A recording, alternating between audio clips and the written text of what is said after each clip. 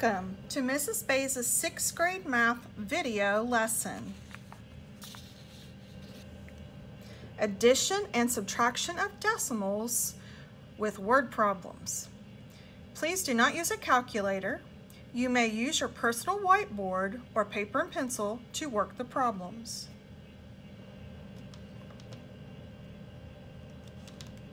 Let's look at our vocabulary.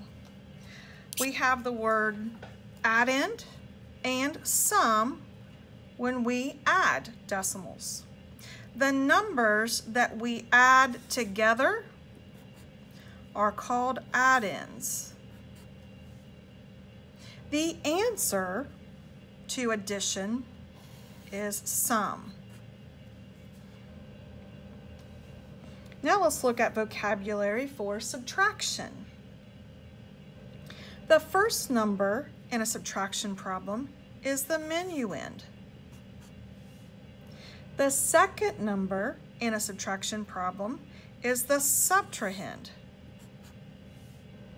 The answer to subtraction is the difference.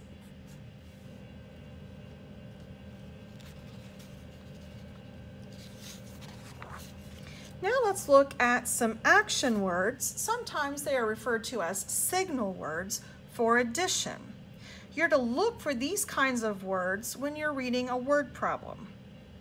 So these are some examples: sum, plus, add, and, total or total of, increase, increased by, more or more than, raise, combined, in all, altogether, additional, together, both, and added to.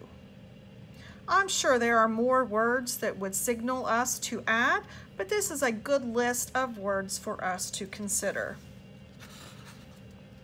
Now let's look at some action words or signal words for subtraction.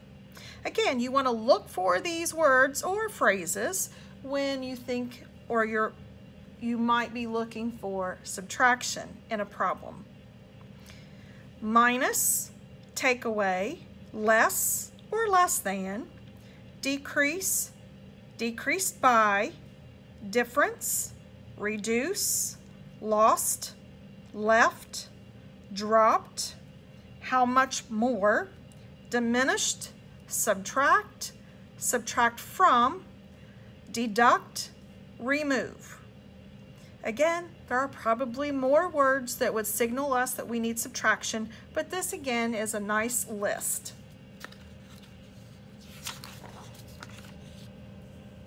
Let's take our first example.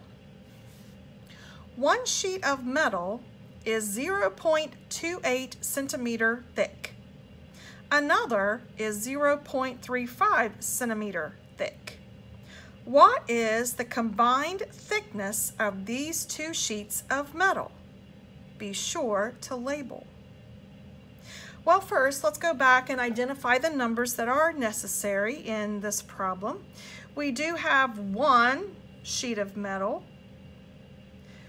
but it tells us that that sheet is 0.28. Another is 0.35. Now, what are we supposed to do with these two numbers? Well, this is where we need to look for our signal words. So let's look for signal words. What is the combined thickness of these two sheets of metal? Well, here's the word combined. This word tells us we are to add. So let's add. Let's take the first number, 0.28. Let's be careful to line up our decimal points. 0.35. And we're going to add. Notice that I've lined every column nice and neat so that we don't get confused. Let's begin. 8 plus 5 is 13. So I bring the 3 here, carry the 1. 1 plus 2 plus 3 is 6.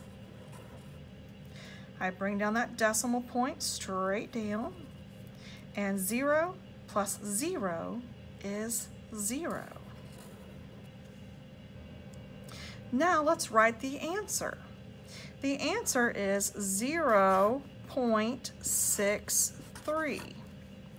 It's real important that we put the 0 in front of the point so we know that that point is not a mistake or a smudge on our paper or a smear on the computer. We want to be very careful and realize that this is a decimal answer. This decimal answer has 2 decimal places. Now let's look for the label. The label in this one is centimeter. And how I know that is because 0.28 has been labeled with centimeter, and 0.35 is labeled with centimeter. The question is asking us, what is the combined thickness of these 2 sheets of metal? Since we're looking at the thickness of these 2 sheets, we're going to use the label centimeter.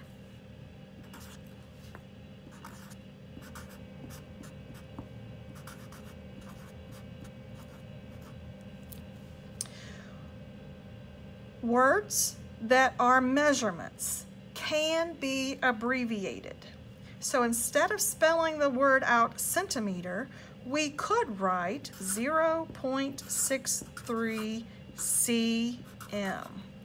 That is the correct abbreviation for centimeter.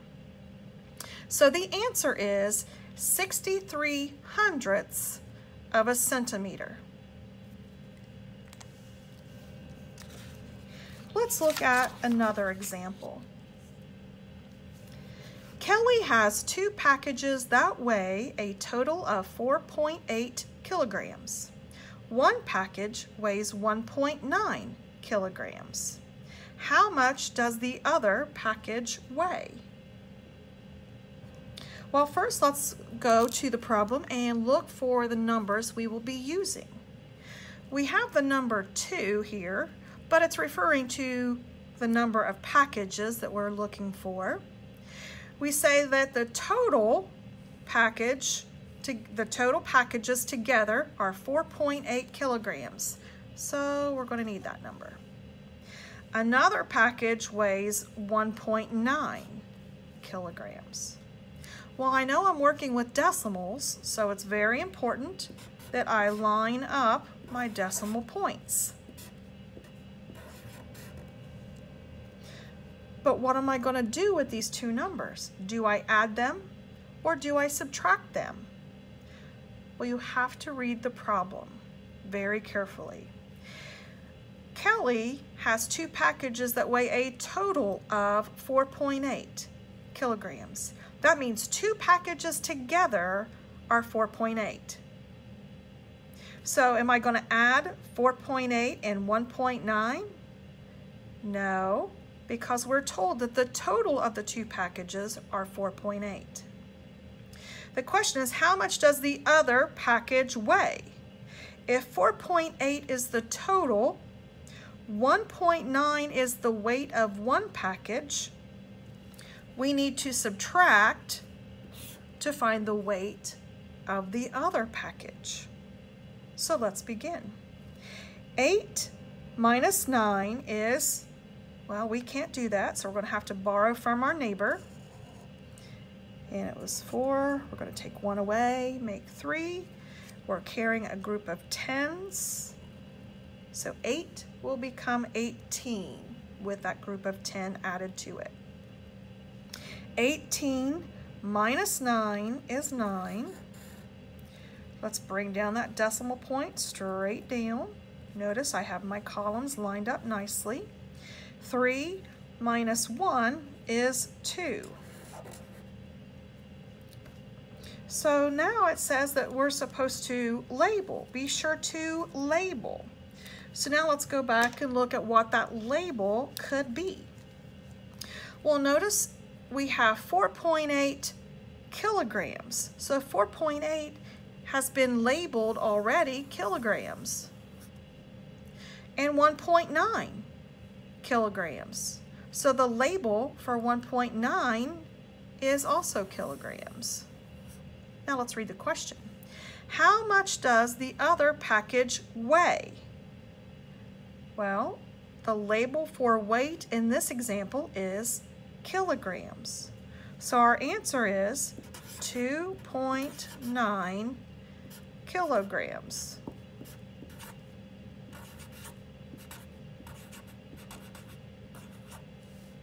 Because kilograms is a measurement, we can abbreviate it. So that means the answer would be written 2.9 kg. Now let's go back and read this answer correctly.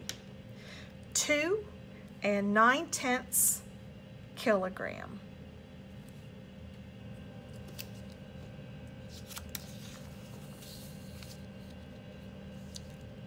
Now let's look at the directions for practice.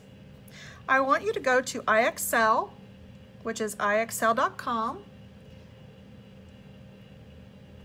Your login information can be found in your school email. Please go to 6th grade, and I want you to do G2, add and subtract decimals, word problems. This is a graded assignment. 80% is full credit, and if you reach 100%, you receive a bonus point. Thank you.